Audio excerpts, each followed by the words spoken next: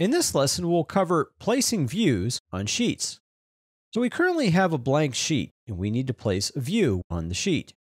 The technique to place a view is simply drag and drop. So scroll in your project browser to the view you would like to place on your sheet. In this case, look for the view called North Level 1 HVAC Plan. When you find it, left-click on it to highlight it, then hold the left mouse button down over top of it, drag your mouse out to the screen, and release the left mouse button. This will drag the view out to the sheet, and then simply move the mouse to where you want to place the view and left-click again. Click in the background anywhere to deselect the view.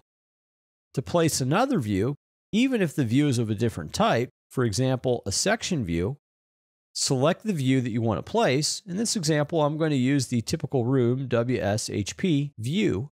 Drag it out to your sheet, release the mouse, then move the mouse where you want to place the view on the sheet, and left-click again. Again, click in the background to deselect. In this lesson, we looked at placing views on sheets. Basically, select the view that you want to place, hold the left mouse button down on it, drag it out to your sheet, position it on the sheet, and then release the mouse.